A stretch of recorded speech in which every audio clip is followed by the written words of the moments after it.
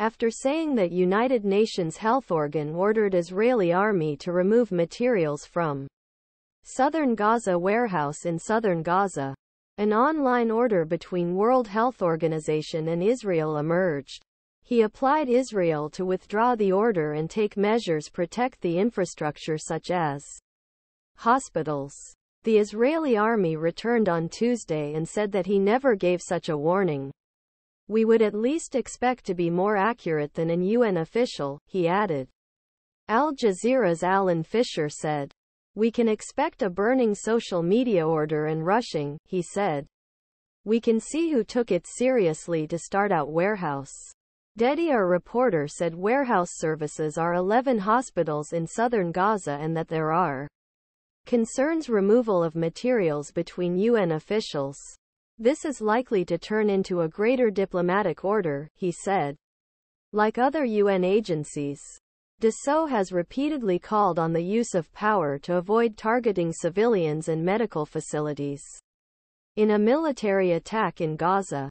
Not safe anywhere in Gaza. Meanwhile, on Monday, UN humanitarian coordinator Lynn Hastings for Palestinian territory. Even more hell scenario is about emerge.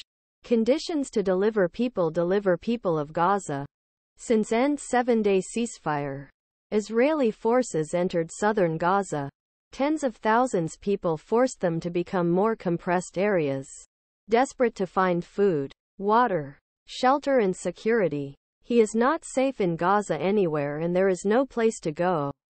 All neighborhoods were turned into dust. About 1.9 million people with more than their home fled their home. Dassault. 203 hospitals, ambulances, medical equipment and health workers, including the detainees of Strip's health system uneven attacks. He said. Flow of the body after focusing most of air and land raids for more than a month to northern Gaza. Israeli army announced that operations expanded to south after collapse of ceasefire. Munir al-Bursh, general manager the Ministry Health Gaza, told Al Jazeera on Monday, "We carry dead bodies with flows." Dassault made a statement that intensification military ground operations in Khan Yunis is likely to cut thousands people in number wounded and patient increases, especially from two main hospitals region. The UN agency takes refuge Nasser Medical Complex of thousands of people in the south and 70,000 more people European Gaza Hospital with 370 beds.